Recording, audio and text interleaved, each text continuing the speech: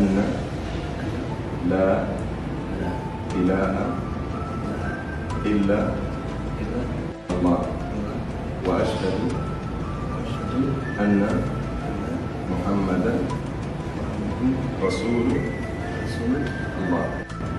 Russian Airbus full of passengers with one Muslim passenger only was on its way. In mid-air, both engines failed.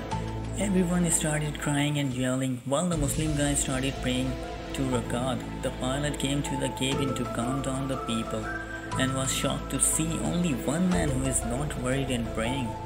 When he was done, he asked him, "What did you say to your God?" He said, "I have asked him for his mercy.